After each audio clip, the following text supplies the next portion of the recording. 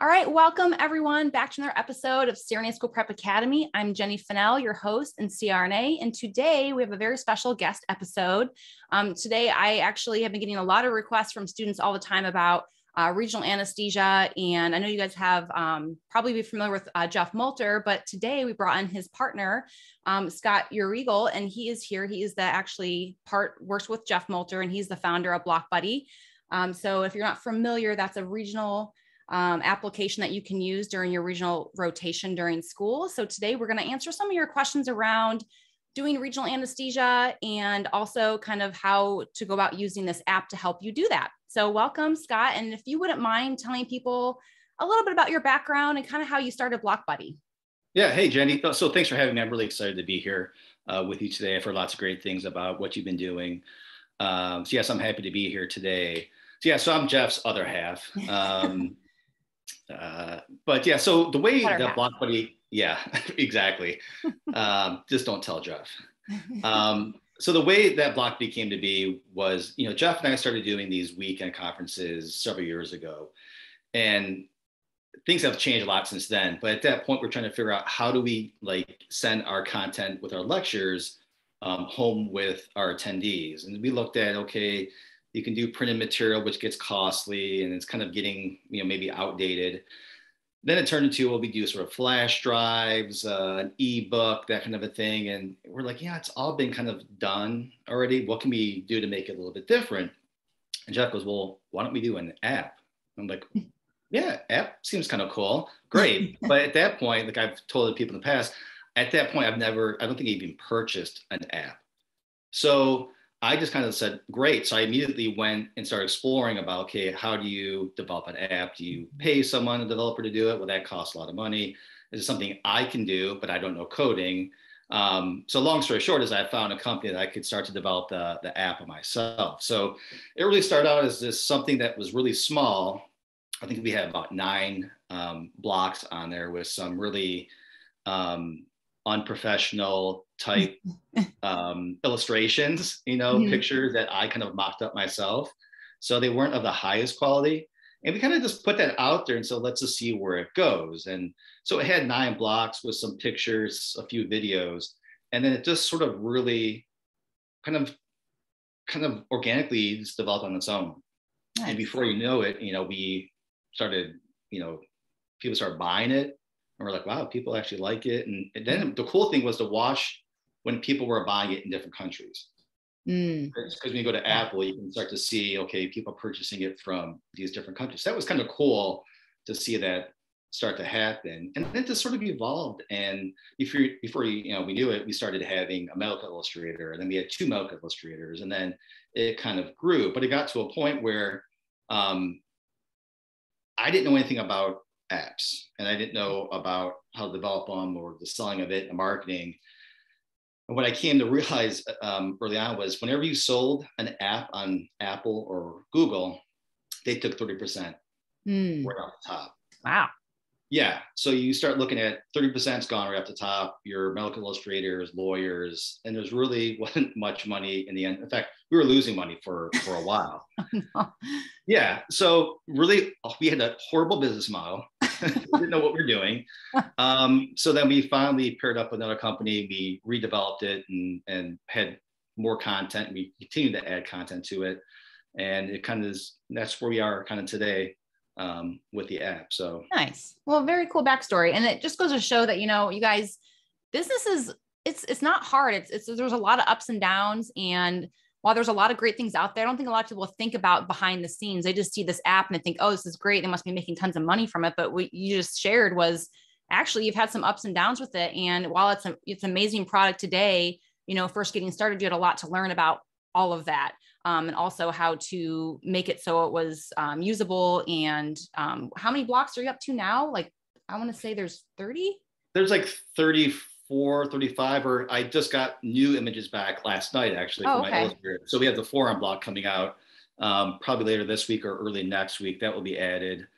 I'm working on stuff with like the nociceptive pathway.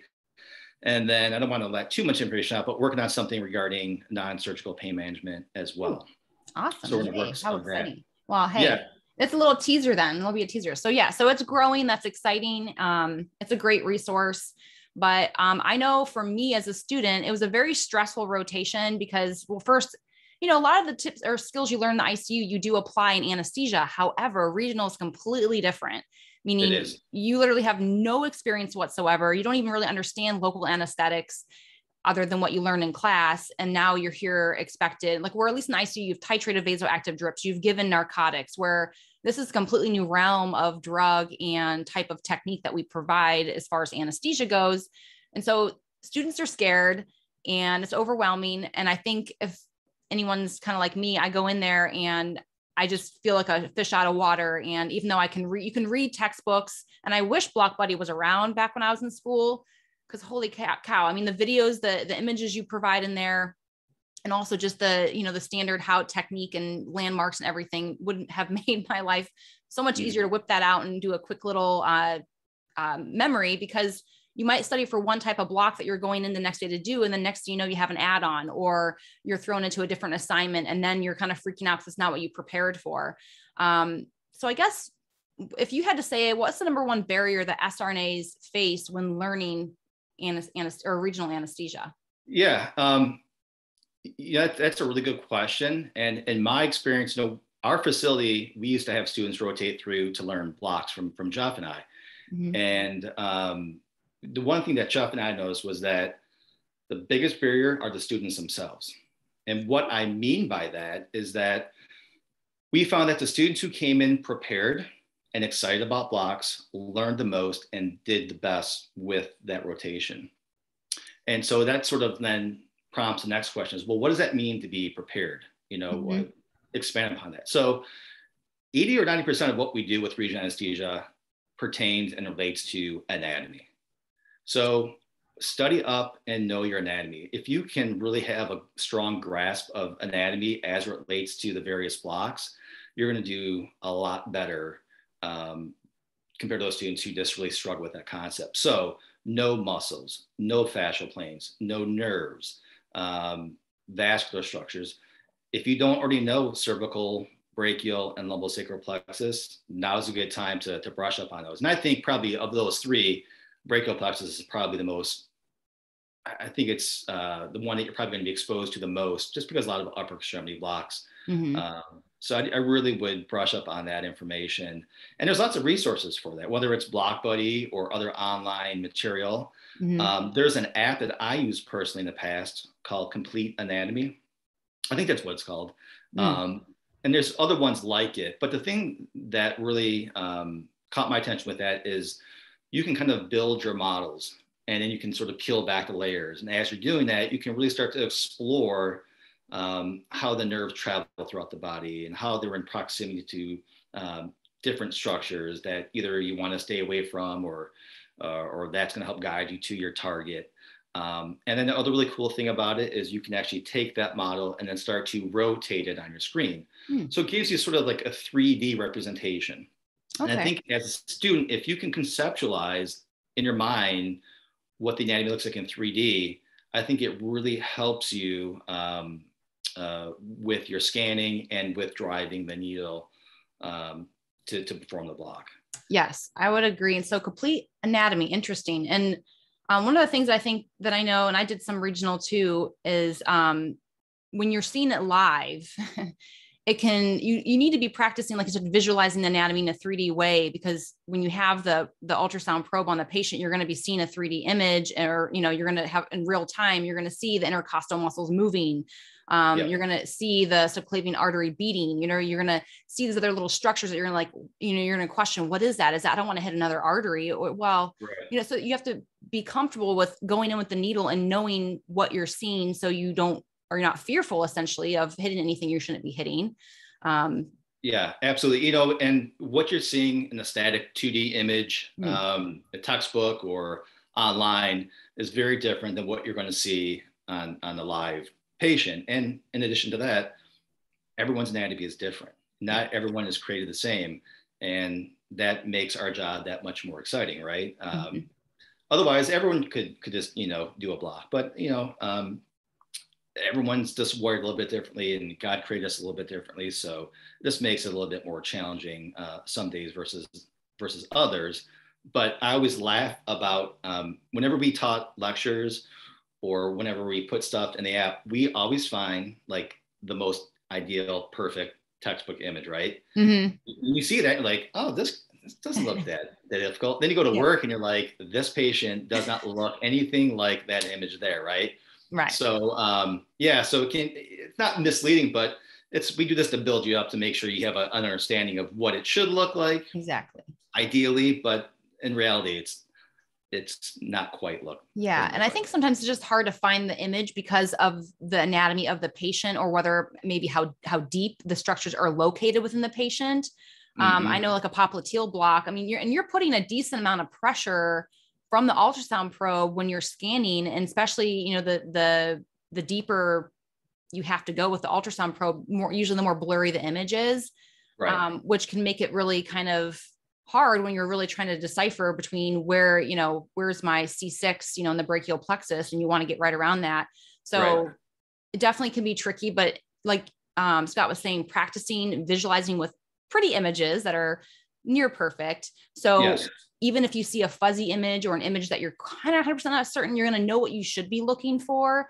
And so that's kind of the key to being able to decipher, okay, I know what I should be trying to see right here. And this is, I can identify you. Then you want to start by saying, what can I identify in this image, and where can I work towards what I should be seeing so that you can safely do the block? There's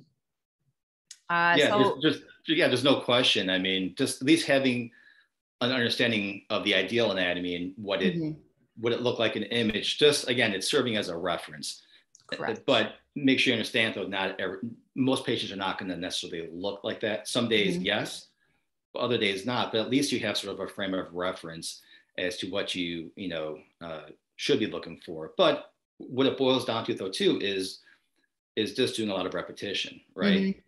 As a student, and even when Jeff and I started first doing blocks, kind of going back to when you first were mentioning earlier about, having references and it being overwhelming.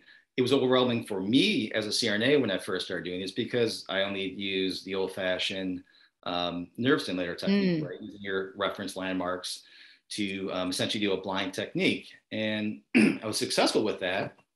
And then when I started using ultrasound, I thought I struggled with it, right? It felt like you took an eternity to do the block. And you're saying to yourself, it's taking me longer to do this block with ultrasound. Why this is stupid. Like, why am I doing this? And so it took time before it finally sunk in, like, this is the best thing ever. It's just such a game changer, not only for us in our practice, but also for our patients, right? I mean, we're using less anesthetic. We're in some cases avoiding administering a general anesthetic, and patients are fast tracked to recovery, very little, if any, narcotics, pain-free, and we avoid all those other unwanted side effects with opioids. So it's just made such a huge difference for patients. Oh, for sure. Especially now that the introduction of Exparel, which is, if you guys are not familiar, that's it lasts for up to 3 days, or can potentially last up to 3 days. Just a game changer. The fact that it gets you through surgery, the pain of surgery, and up to 3 days post-operatively. I mean, think about, by then, hopefully after the 3 days, a lot of the swelling and inflammation has subsided. So you will overall naturally have less pain. It's an awesome thing. And even like he was saying, the anatomy can look different. I've seen, when you do a popliteal block, the common peroneal and the tibial, in some patients, you can't combine them. You have to do them separate, meaning they're so spaced so far apart from one another that you have to do almost separate blocks versus trying to surround them all in one area. That's a great point, Jenny. Because when I've always taught students, I always say, okay, when you're doing a pop sciatic, you tend to see them pretty easily at the popliteal crease because they're superficial, right? And they tend to be very hypercoic or bright, and they kind of jump out at you.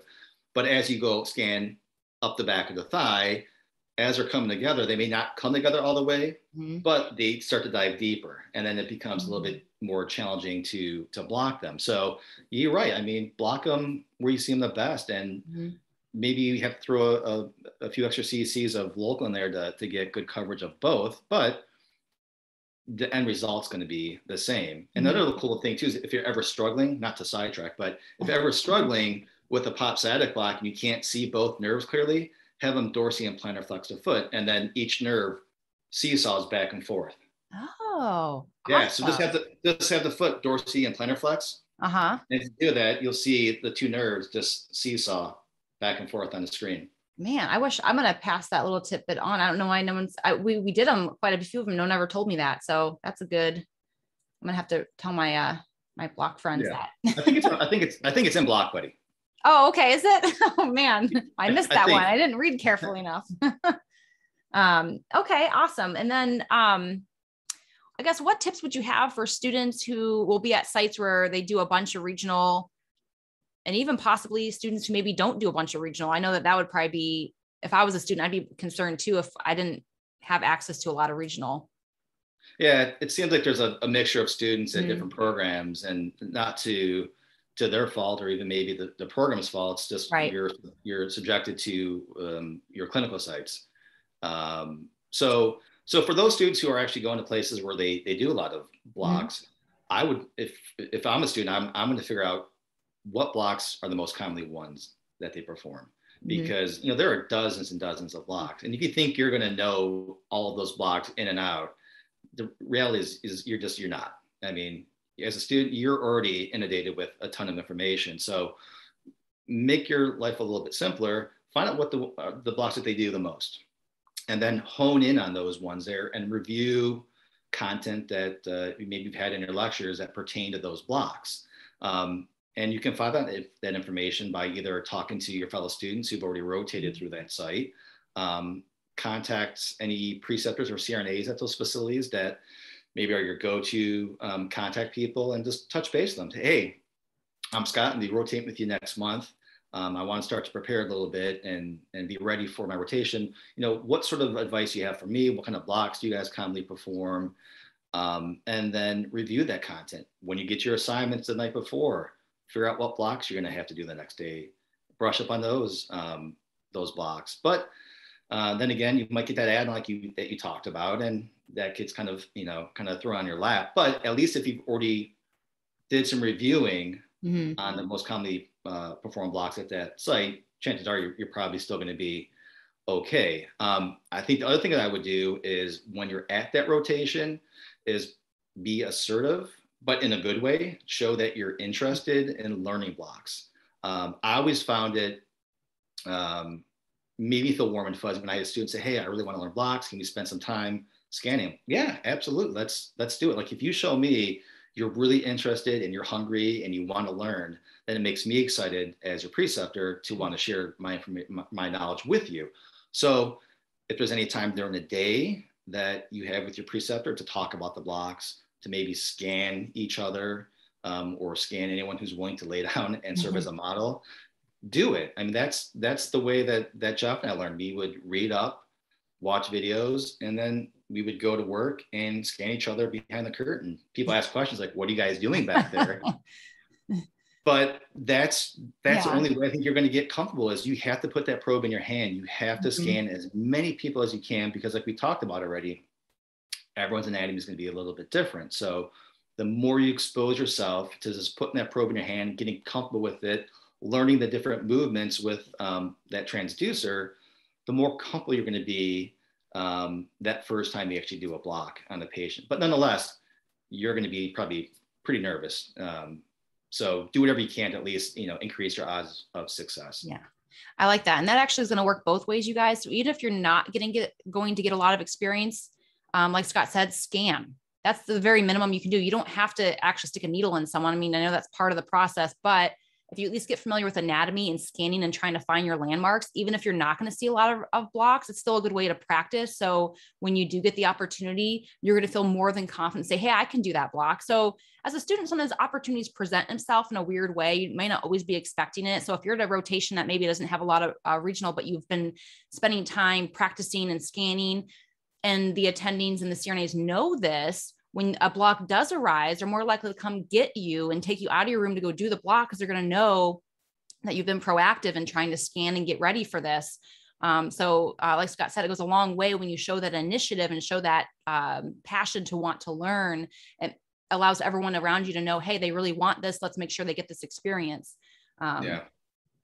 Yeah, and if you could, and even if it's not your patient that's going to be blocked, but if you know that there's another patient pre-op who needs to get blocked, then even if it's not your patient, say, hey, I know you're, whether it's another CRNA or an anesthesiologist, a physician, say, hey, would you mind if I just shadowed you and just watch you do a block? I have some free time.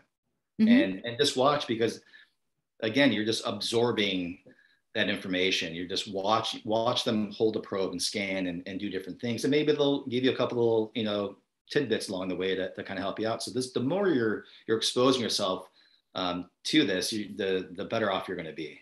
Yeah, 100%. And yeah, like you said, you're showing the initiative to watch them. So see, they're going to know that you've watched them do one. So next time there is one, they're more likely to give you the probe, and maybe they can help you with the needle while you hold the probe, or they can maybe introduce it to you slowly, but at least the fact that you're showing initiative to do it.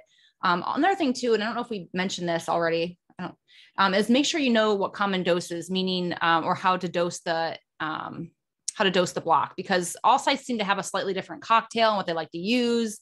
So just make sure you're whether you're talking to an upperclassmate or an actual CRNA, ask them how they like to go about using what drugs they use for certain blocks. Yeah, I remember that it takes me back when I was a student many years ago. When I did my OB rotation, we used to pass this. Someone came up with this sheet, because there was several different attendings we worked with, and each one had their own individual cocktail for dosing epidurals and spinals and stuff like that. So we shared that. So that way you were ready to go. So I think that's actually good advice, Jenny, is just, again, figure out ahead of time, like, what are your typical blocks and what locals do you use and what volumes do you use and concentrations? You include any additives in there. Right. And again, if you can come to the table with head information as a preceptor, I find that most impressive, that you're showing that interest and desire to want to learn. And it's just going to make it a better rotation for you. And you're going to become a better practitioner for it. Yeah, 100%. And like, Scott said, coming to the table prepared and knowing what to expect, even though, yes, you've never done it, it shows that you've taken initiative to talk to other students, to find out, to talk to CRNAs. It just overall paints a better picture than versus going in there and saying, I don't know what to do, and just not knowing anything.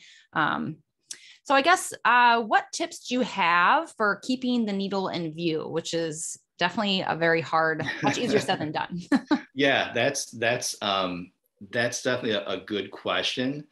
That, it's variable from patient to patient and the type of block you're doing.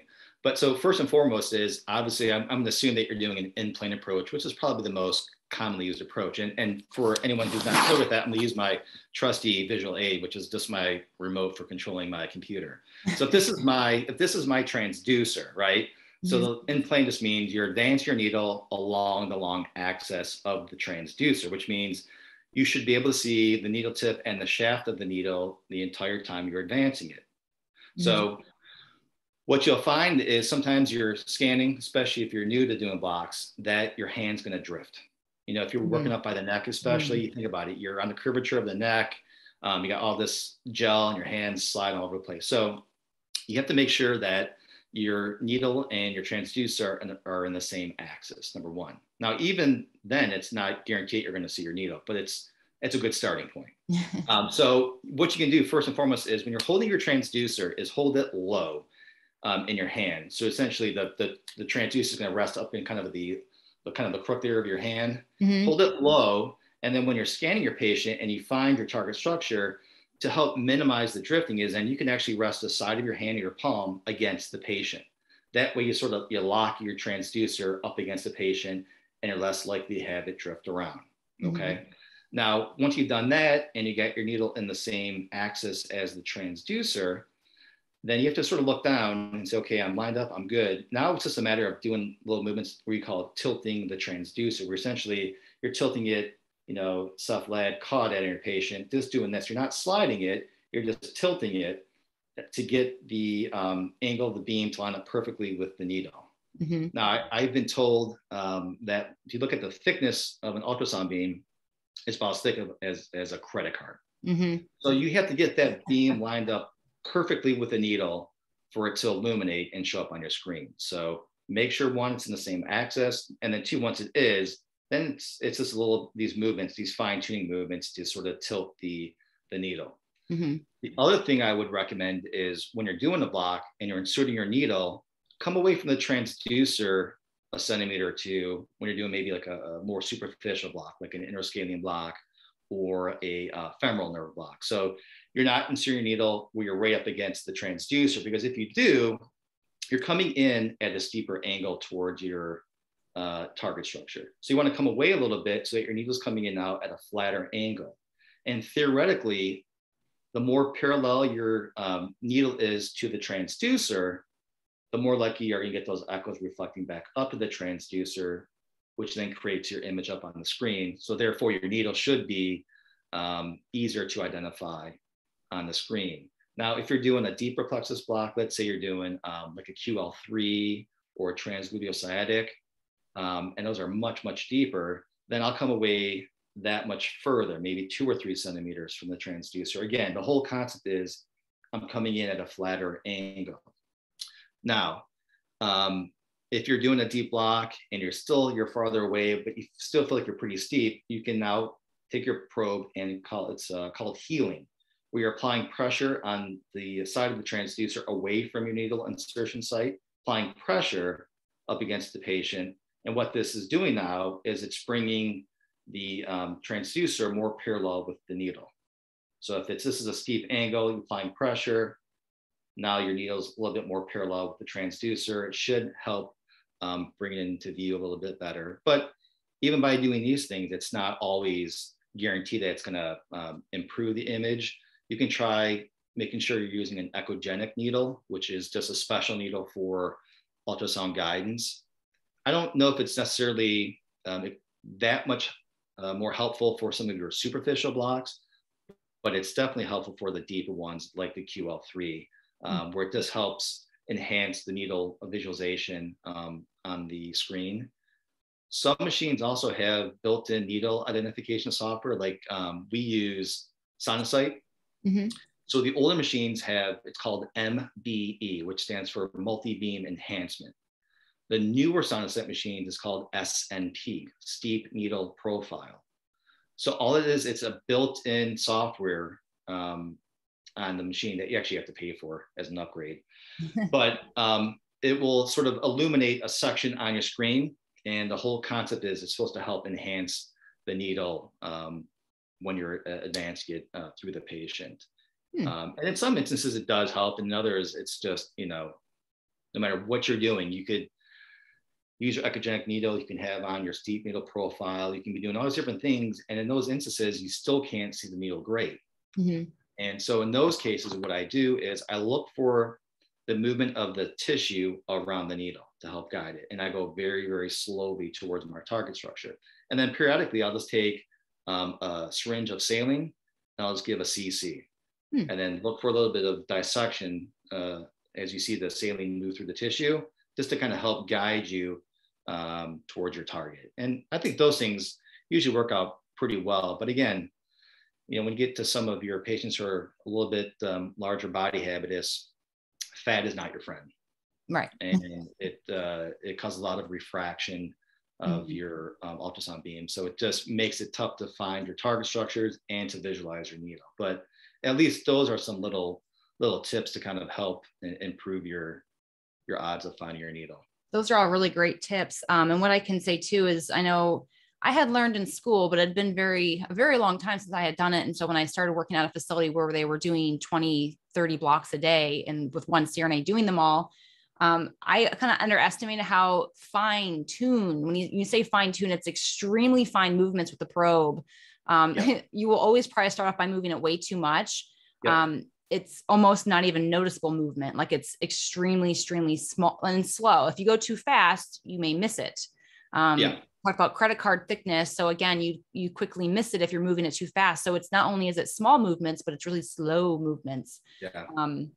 And I love the fact that you mentioned don't hub it because that going steep really makes it hard to find your needle versus, like you said, going more parallel makes it a lot easier to see that luminescent from from the beam. Yeah. So yeah, and as you also, other thing too, Jenny, is if you are very close to the transducer, not only is your angle steeper, but if you have to reposition your needle and you want to maybe come in over top of, let's say you're doing an inner scaling block and you got under C7, now you want to back up and come up over top of C5.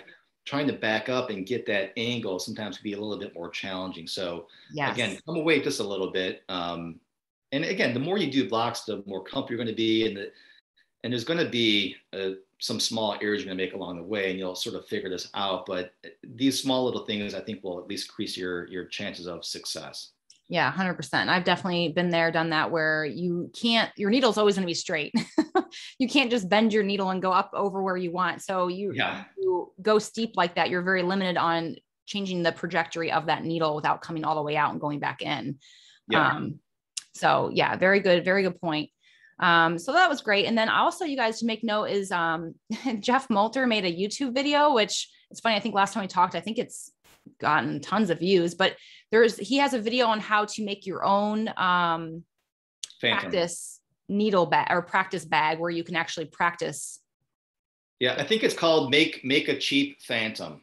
Yes, thank you. Make a cheap phantom. So you can practice on a dummy essentially. So yeah, check it out. It's on YouTube, Jeff Moulter.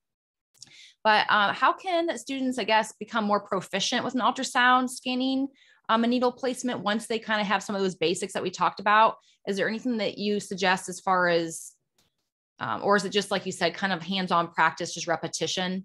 It is. It's a ton of repetition. And so it's kind of what we've already talked about, whereas, whether you have a lab at school or you're at your clinical site, if you have other classmates with you, I mean, literally Jeff and I scan each other nonstop. Any nurses that, hey, you mind scanning? Yeah, sure. Now, some blocks, people may not be as willing to be a model for you, right? But for most of them, it's, you can, keep your tops on and pants on. You don't have to expose too much of your body. But the more you do, the more you scan each other, scan yourself. If your CRNA is willing to scan you, I mean, I let my students scan me all the time. I didn't care. So this repetition is the more you hold that probe and scan and learn to do those tilting and sliding and sweeping movements, those help you a lot. I think the other challenge is, okay, once you get comfortable with scanning, now you're introducing the idea of now inserting a needle. So I would never let my students insert the needle on me, just not getting paid enough for that to happen. So, if you have any blue phantoms or any other types of phantoms, to at least get practice holding the transducer, now advance your needle and learning, how to do those little movements to bring your needle into view. I know of other people, or heard of other people getting like chunks of tofu and different cuts of meat and then wrapping it in saran wrap and then scanning it. That can get a little messy. I don't think probably most of your clinical sites would probably look on that too favorably. So the next option, in my opinion, is making that cheap phantom that Jeff has that video. I mean, it's super cheap. All it is essentially is a 500 cc bag of saline or LR that you empty. You put this powdery stuff, and I forgot what it's called. You pour it in there, you pour in water with food dye, and it makes that water turn into like a gel. And if you want, you can put little things inside there to give you like a target. And then you just clamp off the little nipple on the end of the bag and scan and poke it. And then, when you're done with it, you just chuck it and you can make another one. So I would consider doing something like that. Okay. Very good point. And then also something to point out to you guys, when you are doing your blocks, when you get close to that nerve, first, if you hit the nerve, the patient's going to let you know. So it's going to hurt really, really bad. And same thing, like if you start to do your injection and you're right up against the nerve, same thing, it's going to cause excruciating pain. And that's also why we use the nerve stimulator. I don't know if you have any quick tips on the nerve stimulator, as far as, are there certain blocks that you, maybe let's kind of cover, like what blocks would you not use it for maybe? And then all the rest of them, would you use it for? Yeah. So as a general rule, it's a very subjective thing. Some people say, I don't use it at all. I don't need to use it. I have ultrasound. I see what I need to hit, or what I need to block, not hit, but what I need to block. I like to use it regardless. So I use it for pretty much all of my blocks except for a lot of the fascial plane blocks. So things like erectospinae blocks, QL blocks, TAP blocks, PECs, anything where I'm not really injecting directly around a nerve, I won't use it because you're just sort of in the potential space where nerves travel. But for everything else, I use it. I even use it for my adductor canal blocks. Oh, interesting. And with an adductor canal block, you're primarily targeting the saphenous. But the reason I use it for that block is because the nerve to the vastus medialis is not contained in the adductor canal. It's just outside it. And so as you advance your needle towards the adductor canal, I will often come in contact with that nerve. So by having the nerve stimulator on there, it just gives me feedback. If I start to see the vastus medialis muscle twitching and contracting, then I know I'm adjacent to it, and maybe I need to adjust the angle of my needle so that I don't go through that nerve and cause nerve injury. So I use it for that purpose. You could also use that stimulator for the intention of finding that nerve if you're performing that block for a procedure involving the knee, because that knee or that nerve does eventually innervate the knee capsule. So some people want to block that nerve specifically. The reason I like to use a nerve stimulator is not with the intent of locating that nerve. If I can see my structures very clearly on the screen, then I'm confident in what I need to block and where those nerves are located. But my reason is that I want to help mitigate that risk of causing nerve injury. And using a nerve stimulator provides objective feedback as to the proximity of the needle tip to that nerve. And I'll document it on my record. So in other words, if I'm performing, let's say, an interscalene block, I have the nerve stimulator hooked up. I started the intensity of the stimulus at 1.0 milliamps. I advance it towards the brachial plexus. If I don't get a response, that's fine. I don't have to elicit a motor response. And as long as I'm confident in what I'm seeing, then I'll do my injection of my local anesthetic. But if I should elicit a motor response, then I'm going to turn down my stimulating current until that motor response goes away. And then I'll note the strength of that current. As long as it's at least 0.3 milliamps or higher when the motor response goes away, then chances are I'm probably extraneural. So I'm outside the nerve. And then I feel like I can go ahead and safely inject a local anesthetic. So again, I'll document that on my block record, the type of response I elicited, the strength of it when it occurred, and then the strength of the current when it goes away. Now, if it's less than 0.3 milliamps, then I will not inject. And what I'll do is I'll just reposition my needle.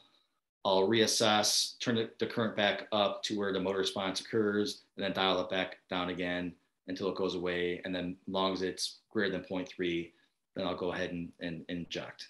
Yeah. But that's just one piece of the puzzle, right? So that's one piece of trying to help mitigate the risk of injury. But we're also using the patient, what they're verbalizing to us. That's why I don't like to sedate my patients too heavily, just so they can provide some subjective feedback, any paresthesias they're experiencing. Again, document those, and then save your images on the ultrasound machine. Yeah. I'll save a baseline before a block occurs, as well as maybe 2 or 3 throughout the course of the block, not only for medical legal reasons, but also what we're finding over the last few years is more and more insurance companies are asking for proof that the block was performed with the use of ultrasound guidance. Oh, okay. So, and without that, they won't reimburse you for that. Wow. All right. Well, good to know. Yeah, definitely make sure and I know, like for me, we had a nurse in the room and they would be the ones in charge of taking pictures, but every now and then, if we were short staffed, we would be doing both. And so you can't forget that part. You have to, so it's unfortunate when that happens. You have to lean over the bed and make sure you're hitting the button, but right. Definitely with your third hand. Yeah. Third hand. Yeah, with my toe. Yeah. Yeah. You know, and also if I could just expand upon the whole nerve injury thing is, I also like to document any pre-existing conditions that they have. So for example, like a lot of our shoulders that we do, I'll ask them, do you have pain in the shoulder? Yeah. Well, you know, where's that? Front of the shoulder, the back of the shoulder? Does it radiate down the arm? How far down does it go? any limited range of motion with the arm, any numbness or tingling going down to the arm or hand, and document all that stuff. So, document that, the stimulating currents, the saving your pictures. And I think it's just one thing just to kind of cover your butt, because we know what happens, right? A nerve injury occurs and automatically we're the ones to blame, because we're the ones with the sharp needle that we were doing the nerve block. But we all know that there's different phases when injury can occur. Either there's a baseline injury, that's why they're having surgery.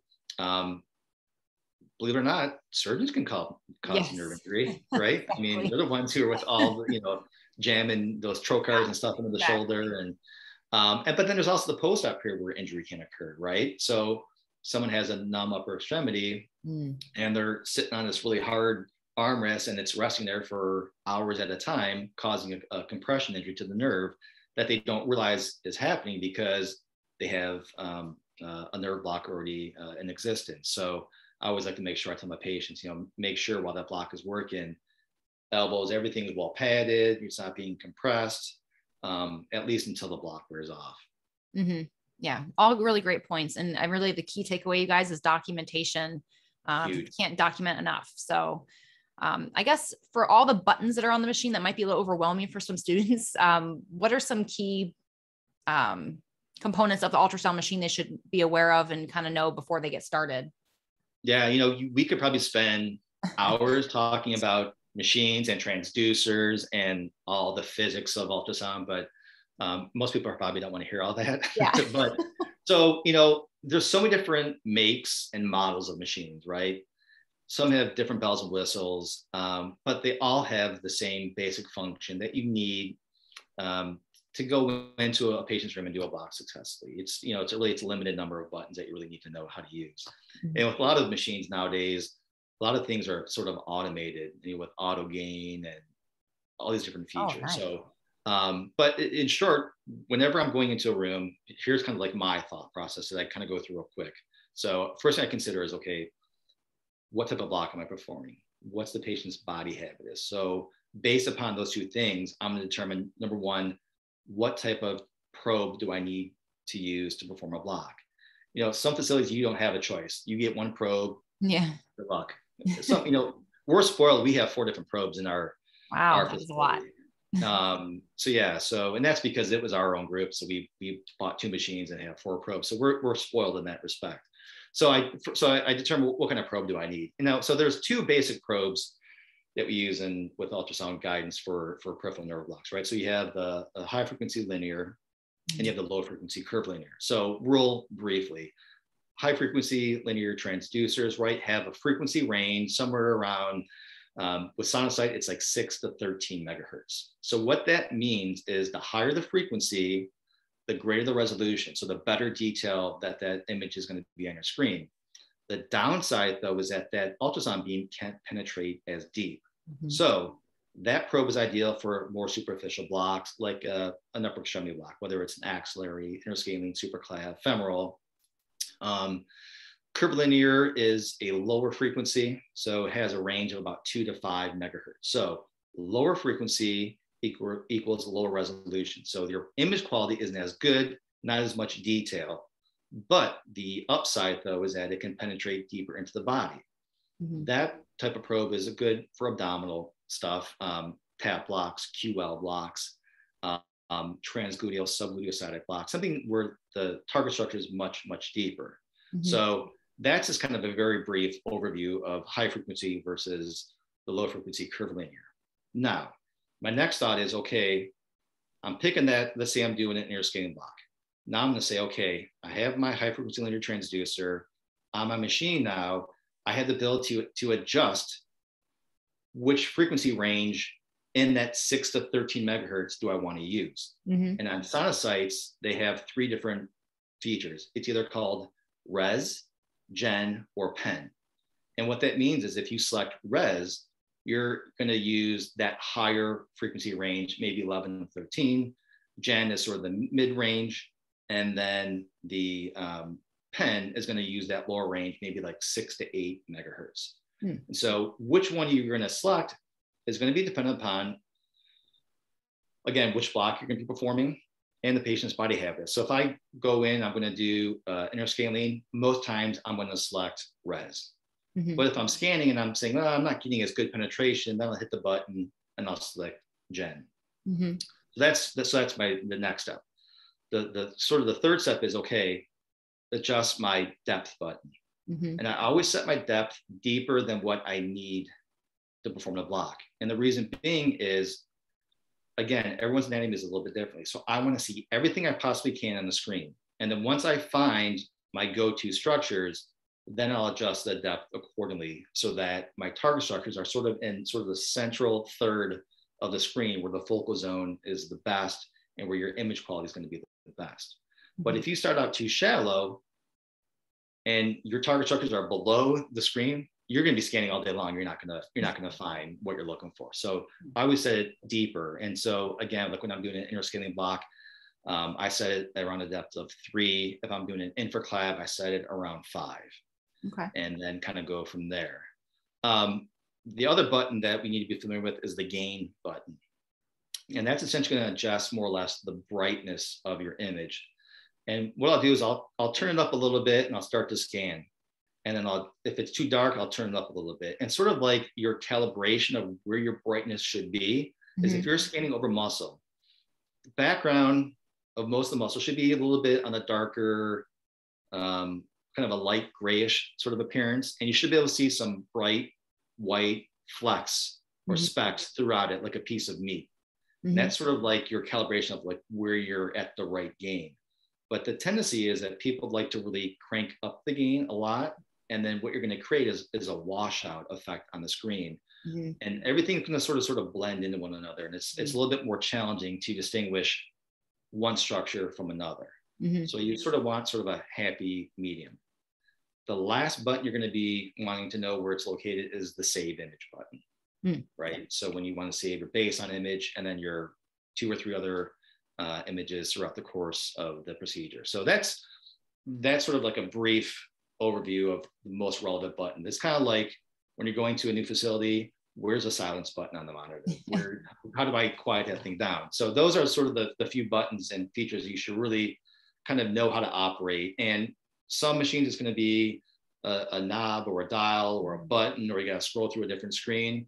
But those are features and functions that are available on every single machine that you're going to be able to use in your practice. Yeah, that's awesome overview, especially because it's not as overwhelming when you break it down like that. It's not too many things they have to really know. It's just those are the main things, and that's going to be repetition every single time you're going to need to do these things. So yeah, those are all, that's been awesome. And I guess I want to kind of summarize all this with when students get to their regional rotation, how can Block Buddy be beneficial for them during their regional rotation? So you know, like I said, when I first developed Block Buddy, it was just very simple, and we sort of expanded it. And over the course, as I've expanded it and I've added new content, I've always sort of kept in the back of my mind, right, what was it like to be a student? And so I've tried to sort of build this in such a fashion that, one, it serves as a quick reference or in a bullet point format, that it sort of cuts through like a chapter book. So instead of having to read paragraph to paragraph, like it cuts to the chase. I have 10, 15 minutes before I got to do my block. I need to brush up. So whether it's your first time doing a block or you just need a quick review, we set it up in such a way that it cuts to the chase and lets you know the indications, the distribution of the block, the technique, you know, equipment that you can be using. So it helps give you some guidance in terms of, hey, do I need to use a high frequency, low frequency? Do I need to use a 50 millimeter needle, 80, 100? So it gives you some guidance. It gives you some clinical pearls as well. Now, in addition to the block, so we also have, you know, like I said, we have hundreds of illustrations and ultrasound pictures. I think we're coming close to 90 videos, help with the reference. But then we also start to cover stuff like the basics of ultrasound. So it goes into more depth and detail about some of the things we touched upon a little bit today. We cover some POCUS. Cool. So gastric ultrasound, airway assessment, things of that nature. We cover a little bit of that. We give some details about cervical, brachial plexus, lumbosacral plexus images, different types of blocks you can use to block those various branches associated with each plexus. There's information about anticoagulants and antiplatelet medications, when to hold them, how long That's should it huge. be. And I also went in and had to like do a review, because it's been a long time for myself, but to go in and come up with diagrams and brief explanations about the cyclooxygenase pathway, coag cascade, coag inhibition, fibrinolysis. So there's diagrams and pictures and descriptions of that in there as well. We get into non-opioid medications, additives. We talk about local anesthetics, the properties of locals, recommended doses. So we really try to encompass lots of different things, not just blocks, but a lot of things pertaining to that field. Mm-hmm. So I really kept in mind how this can really benefit students, not just for blocks, but maybe some other areas in your practice that might involve the use of locals and that kind of a thing. So and it grows. It's continually growing. I mean, I'm working on this thing every week. So right. That's awesome. No, it's grown even a lot since I first started using it myself. You guys have added so much just in the last couple of years, really. It's been a lot in the last few years. I mean, this is really, for me, has become a second full-time job.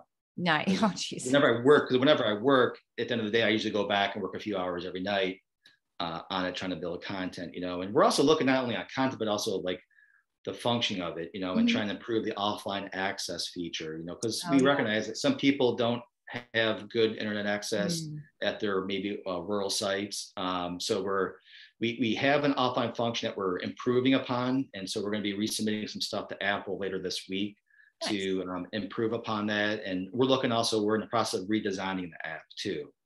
Wow. So we want to go back to some navigation features that were available on the original BlockBuddy that we feel like, users, we did a survey and we found most users liked more of the scroll down method than the side swiping. So we're going to change up some navigation features on the app and the menus and make it maybe a little bit more user friendly. But the other functions that we really like too is when the original app came out, it was whenever you bought an app through Apple or Android, it was if you transfer from an iPhone to a Samsung Galaxy, they're different operating systems, so you can't transfer those. Well, we set this up.